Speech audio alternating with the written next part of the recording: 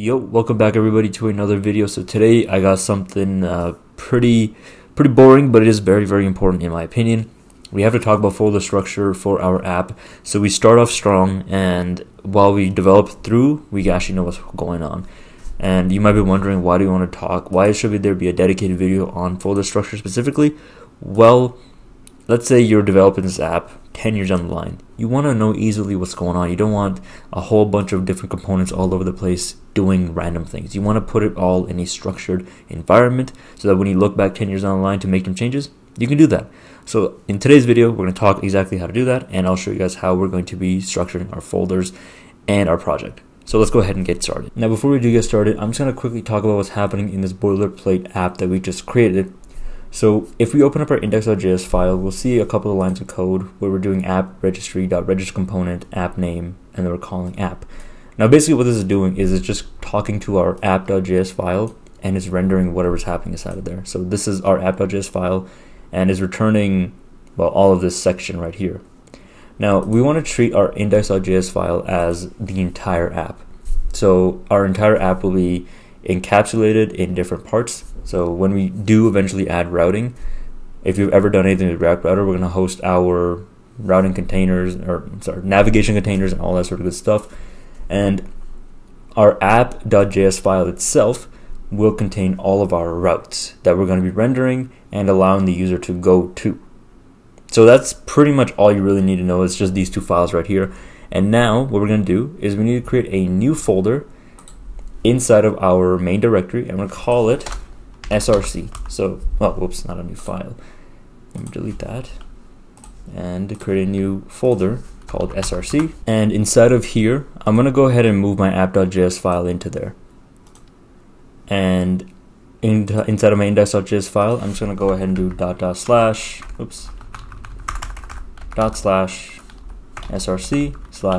like so. And so now it's pointing towards this app.js file now. So after that, we're going to create two folders. Our first one is going to be called components. And after that, we're going to create another folder in our src folder called images. So our components folder is going to basically contain all of our components, our files, our pages, all of our common components. So let me just go ahead and save that index.js file. So inside of my components folder, I'm going to create another folder and I'm going to call it common.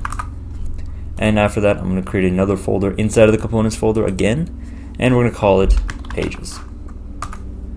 So we're going to treat our common folder as all of our common components. So what a common component is let's say you had to render a list of an alphabetical list of cat names. Well, if you wanted to render that alphabetical list of cat names in the home page, but you also wanted to do it in, let's say, your account page, you wouldn't want to create two separate files to do the exact same thing. That's where a common component would come in to do the job of two things at once.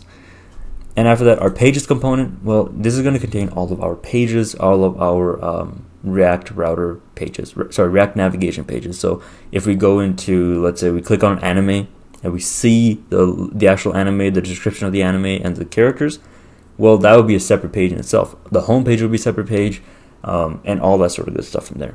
And after that, we have the images. This is just our images for the app. So let's say we want to add a custom splash screen. This is where we could put it, as well as our Android and iOS folders. But our images folder is going to contain all the images for the app.